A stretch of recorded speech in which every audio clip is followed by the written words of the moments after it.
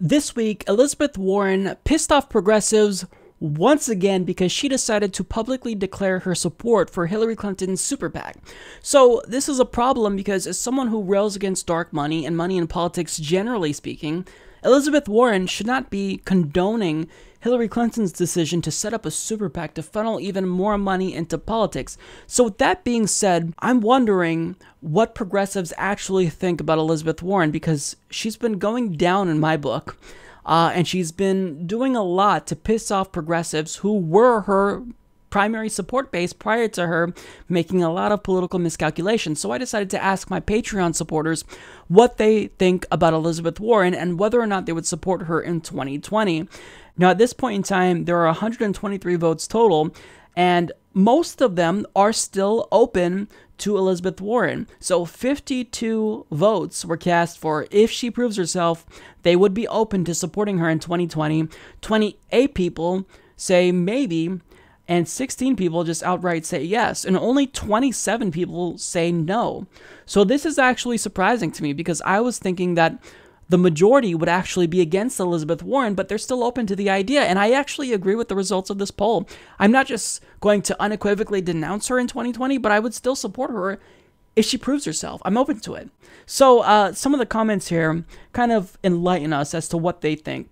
So Jake D. Hagood said, it depends on what our choices are. I would support Bernie over Warren, probably Tulsi Gabbard or Ro Khanna over Warren too, but obviously Warren over any Republican or corporate Democrat. Frank Black says, she has to completely break away from the establishment, form an alliance with the Justice Democrats and Green Party, otherwise give us a Stein-Sanders ticket or a Khanna-Gabbard ticket. It's past the time to run the old money-worshipping, bomb-dropping hypocrites away from the biggest progressive stick we can swing. And Charles Miller states, Warren will happily trash and destroy Republicans and bankers, but she has continually pulled her punches when it comes to Democrats. Before I can support her, that needs to end. And the OP Kingdom states, not as president, as VP to a strong progressive and surrounded by progressives, she could be okay. She has no backbone on her own, and I don't trust someone who watches to see which way the wind blows before taking a position. So, I mean, there you have it. I completely agree. I think that the Humanist Report Patreon patrons, they perfectly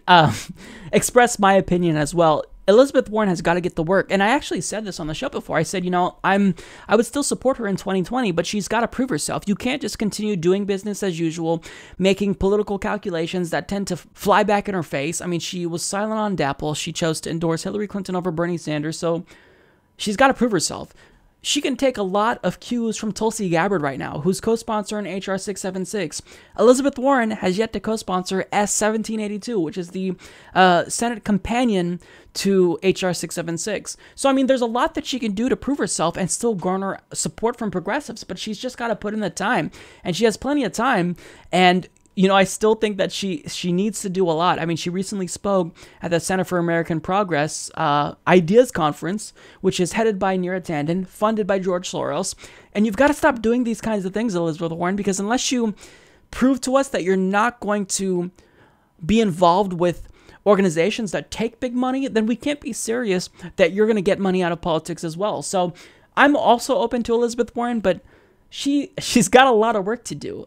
So it also, I agree that it does depend on who she's running against, but I really hope that Elizabeth Warren wakes up and actually puts in the time to learn what grassroots progressives want and are looking for in a candidate. And what she's doing, being a political coward, is not going to win her over any support among grassroots activists. She might win over the establishment, but that's not enough to win the White House. Hillary Clinton proved that.